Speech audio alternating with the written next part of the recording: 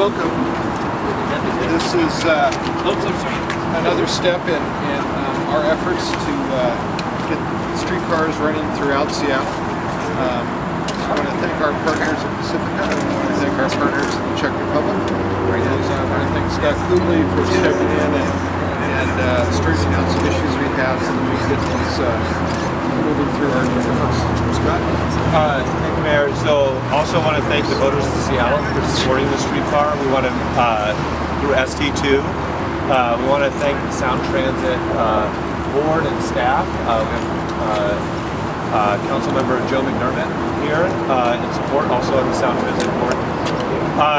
Want to thank the company Intercon that's helping build it in Pacifica, their local partner.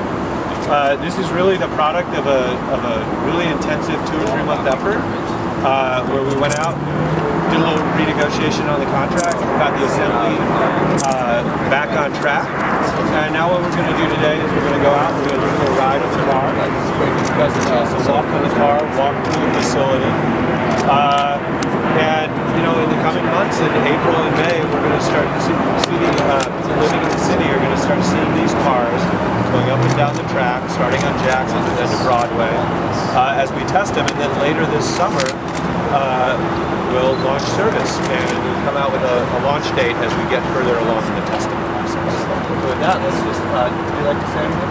What is that between the whole alignment is in the car or have off-wire capability. Center City's going to run off-wire. Why is because they're continuing, because those cars are going to continue. So okay. And it's also going to wind up saving us some money because we don't have to put in the overhead catenary. For all First Avenue's not going to have overhead catenary at all? On one side of the alignment. The downhill side? Yeah, there's not going to be a branch line. That's interesting. We think so. Minor square about this. priority project list that identifies which projects get taken up through almost needing to reset that whole system. All right, but that's okay. Their brake dust.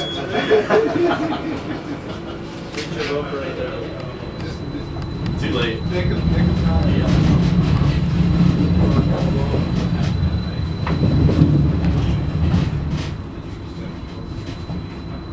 When we go inside, you see all the wiring.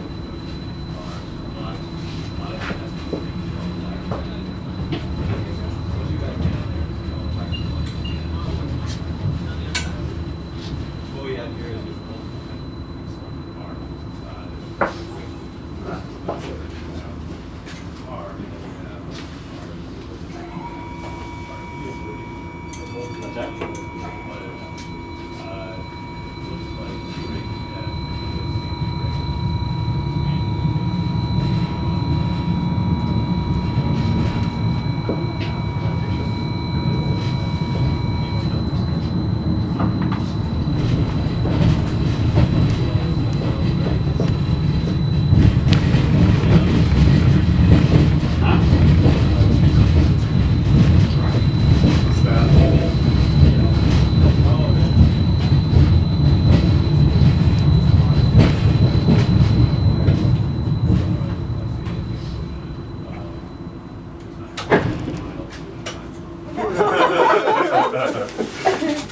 I don't like it when you have a train that has some testing issues and you start talking about the movies around. Yeah, but watch it frame by frame. The knife never hits to me. Oh, really? Really. Okay. Once was enough.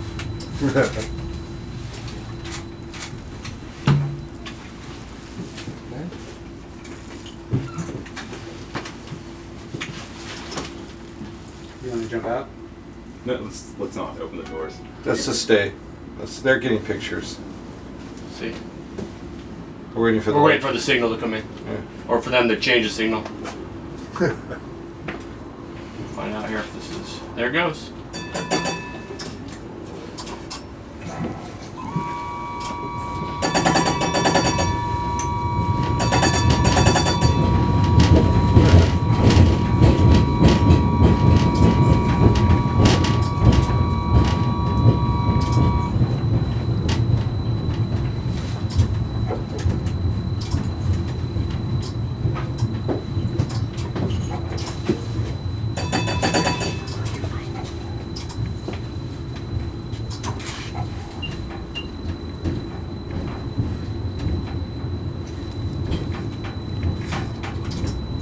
Pretty smooth.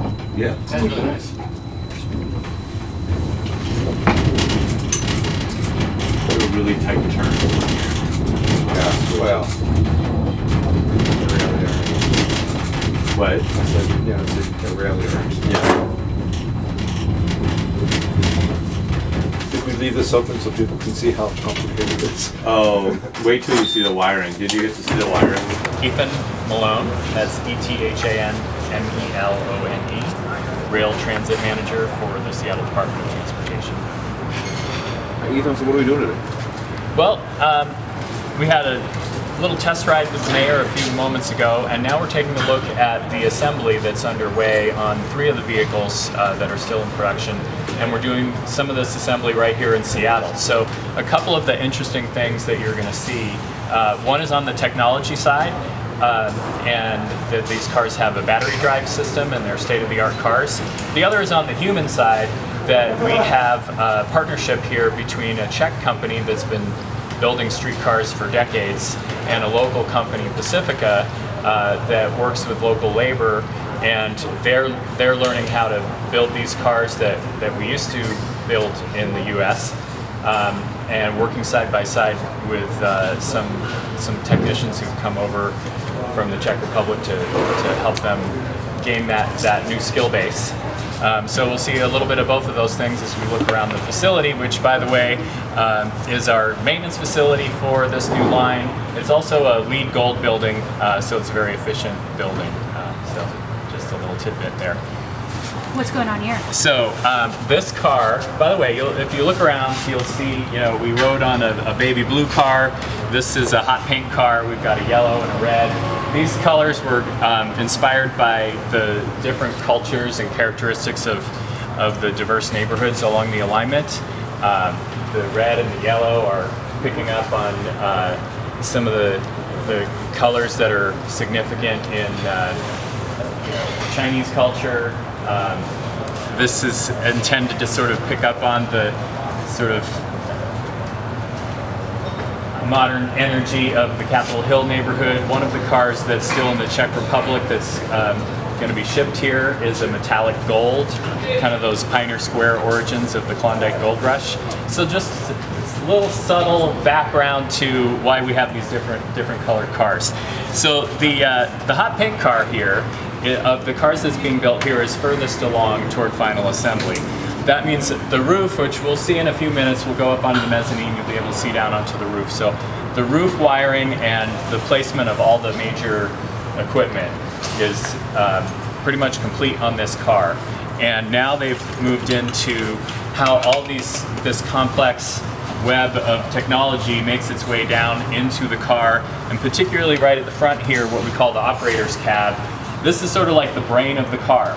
Everything that's on this car at some point has to get connected into the operator's cab so that the operator can drive the car, open and close the doors, all those kinds of things. So there's about 5,000 different wire connections to make. So it's a pretty painstaking process.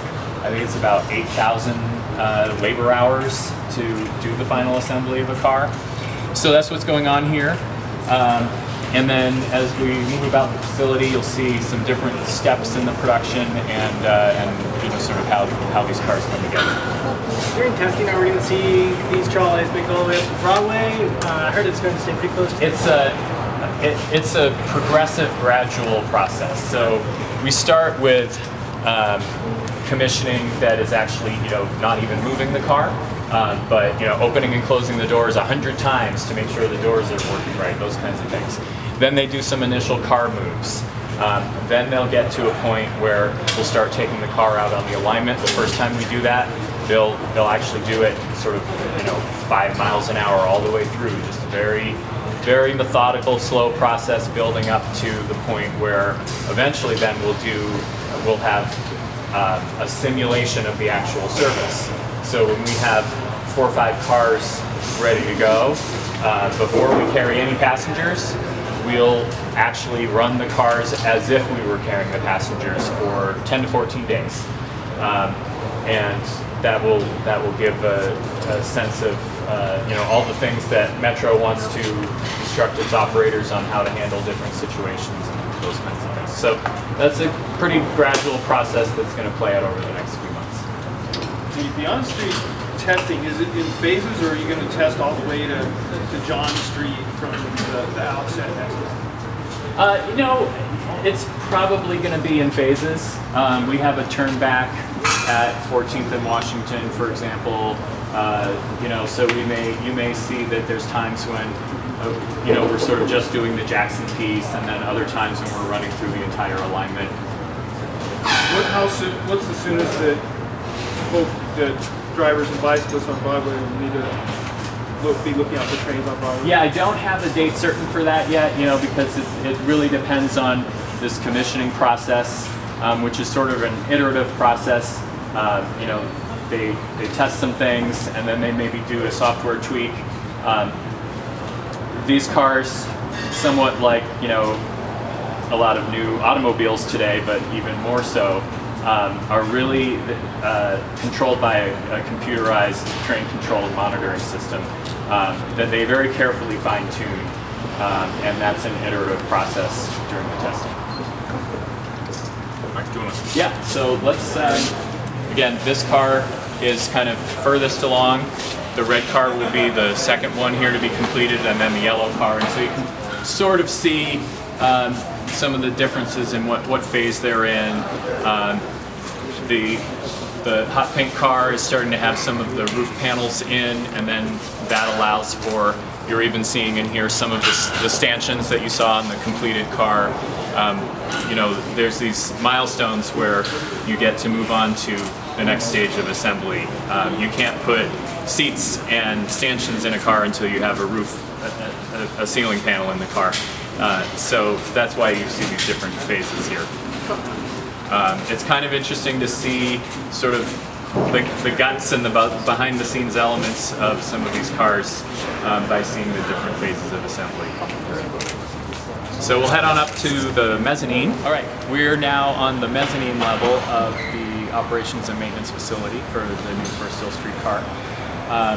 Again, this facility will be used throughout the life of the system to keep the cars in good working order, do the regular inspections. But it also is a facility that we were able to use to do the final assembly of some of these cars. And so what you can see here on the left is we've got some of the technicians that are doing the rooftop wiring, connecting wires and junction boxes. The larger cables are high voltage wires, and then there's low voltage. And I'm going to point out some of the equipment that then will eventually be mounted on the roof and connected to all these wires, and sort of explain the different roles of these key pieces of equipment. So these right here are what we call a pantograph. And you know, it's a spring-mounted device that raises up, and then these carbon collectors touch the contact wire that's suspended over the street and provides the power for the streetcar. That's a 750 volt DC power. That brings that power into the car, and then it goes into these boxes behind you. I'll let you turn around there. And that's called the traction inverter. So that takes that power, and then it sends it out to the different parts of the car at the right voltages and amperages. So this is a very important part of how this car works. So it's sending the power down to the actual motor, but it's sending the power into the low voltage aspects as well. And then what's new and different on these cars is this is what we call the onboard energy storage system, which is a fancy name for a rechargeable battery system. And what we're able to do with this, these are two boxes that sit on one on top of the other, full of lithium-ion batteries. So the same kind of battery that you have in your cell phone and is rechargeable. Well, we've got about 3,000 pounds worth of those here on top of the car, and these recharge both while the car is operating on the wire connected to the pantograph, They also recharge from regenerative braking. The way the brakes work on a streetcar or light rail vehicle is the traction motor, similar to a Toyota Prius or that kind of vehicle. Traction motor, when you press the brake, is actually spinning in reverse, and that generates energy that comes back and can go back into the battery and charge it. So half of this alignment, mostly the downhill part of the alignment, will actually be operating on battery power, and the other half will be operating on power from the overhead wires. What does that in turn save money and time and things like that? Yeah. So it saves some money in terms of just the power that we're using to run the streetcars. But what's really useful about it for us here in Seattle, and other cities do this for other, or interested in doing this for other reasons, is if we don't need a wire in certain areas, that can solve a variety of problems. We have a great trolley bus network here in Seattle, and a lot of that trolley bus network crosses parts of the First Hill line or is parallel to it. There are ways to have those two wire systems cross, and we do that a lot, but it's actually pretty expensive to do that, and it saves us a lot of money not to have to do that. And then in the future, we're planning to connect this new First Hill line to the South Lake Union line operating on First Avenue. And so the first thing that's going to happen is we're going to turn that corner from Jackson onto First Avenue and Pioneer Square, where those beautiful trees are. And that whole stretch there, we're going to have no wires overhead. We're just going to operate on battery drive through that section. So it's a really useful thing to have, not only for this line, but as we expand. And there's a lot of other cities around the country that are interested in doing the same thing, be it for going over a bridge structure where they don't want to use wires, or going through a historic part of town where they don't want to use wires. So different cities have different reasons for it. It was actually pioneered in Nice to go through some plaza areas there. So it has been operating for about 10 years, since 2007. So about 8 years in Nice, the same battery manufacturer that is supplying the battery. So if a trolley bus breaks up or bends the overhead wiring system to someplace like Broadway and Jefferson, can the streetcars run off wire temporarily to get around problems up top? Sure. Right. That's the other thing. It does provide that flexibility that, if something that were a very unusual event were to occur, that normally we would be stopped until it was resolved. We could also use the battery for a short stretch in a situation like that where we don't routinely use the battery, but we have that available. Can these run during a power outage? Are they that robust? That would probably be a bit beyond the capacity of the battery. Really is not intended to run the entire loop or to be running uphill. But the situation you were describing where, if there was some issue at a particular intersection and we needed to bring the panogram down and use the battery, we have that. And you said there's no need for wires right in Pioneer Square, right? But the city council passed something approving eye bolts and right. Cables. What's that for? Because that's the beginning of that uphill run. So the batteries can't, the batteries have to have some time to recharge. So what we did on the First Hill line is we have what we call the inbound route from Capitol Hill down to Pioneer Square is wireless, and the outbound route from Pioneer Square up to Capitol Hill is on the wire.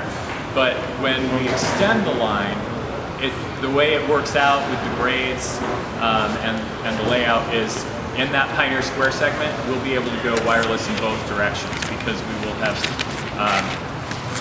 a flat section to go through Pioneer Square northbound, and then when we come back southbound, we will have been coming off a downhill road. The power rolling down First Avenue will allow you to remove the outbound wire. When we get past Pioneer Square, we will go back onto the wire as we climb that. There's a little bit of a grade on First Avenue.